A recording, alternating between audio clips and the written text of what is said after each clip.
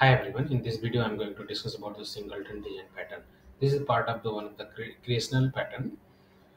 So insert a class that has only one instance and provide the global access, right, to this instance.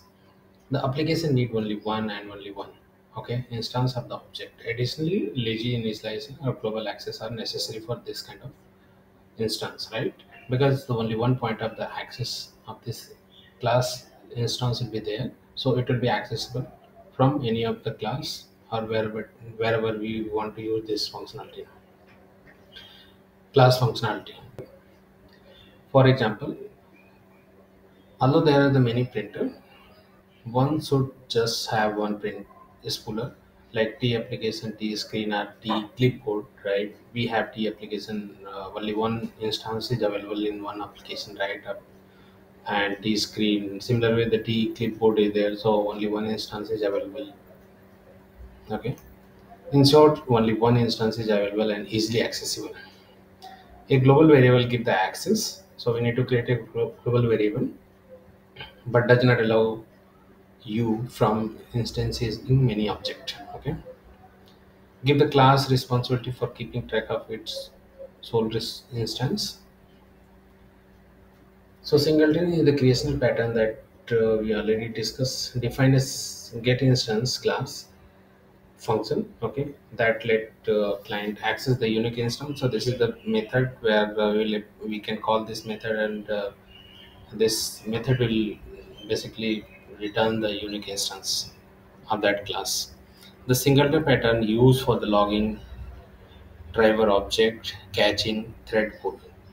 A singleton design pattern is also used in the other design pattern like abstract factory, builder, prototype, and facade. The design pattern. So design pattern is basically divided into three parts. So one is the creation design pattern, structure and behavior. So we'll see here the singleton is the part of the creation design pattern. So I'll take one example. So for the singleton design patterns, this is the unique right object of the class. So if you take that the any of the government, any of the country, right, we have the president.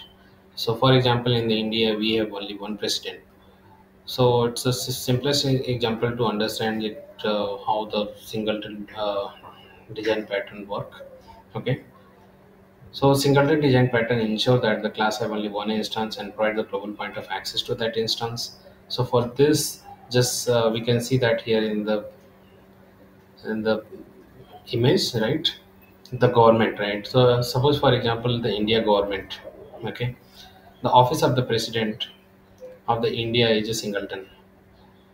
The Indian Constitution specifies the means by which the president is elected. They limit the term of the office and define the order of the succession. You, at most, only one active president at a given point of time.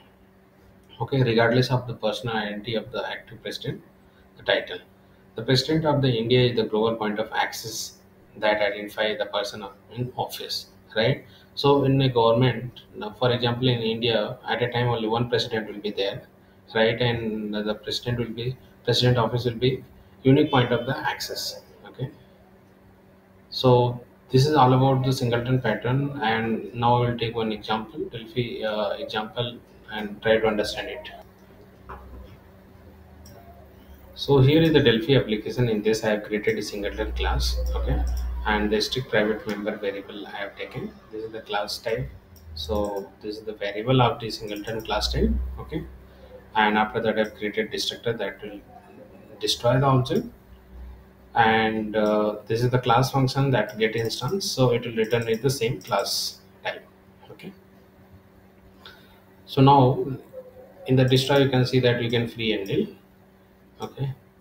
And when you create, right, get instance, what the logic will write it here, we need to write it because this will return the instance of the T singleton class, okay. So that means we need to create the object. So we'll check it first, this singleton f singleton instance, this is the variable we have taken of the T string class type, right, f singleton instance, if this is assigned or not. So if it is not assigned, then we'll create it. So we'll create this T singleton class dot create and assign to the f single instance, right, okay, variable of the T single class type. So and after that we'll return this. Okay. And if in case of the this is the already created, so first time whenever you call this get instance, it will get object will not be right assigned. This will not be assigned, so it will go and create it, right?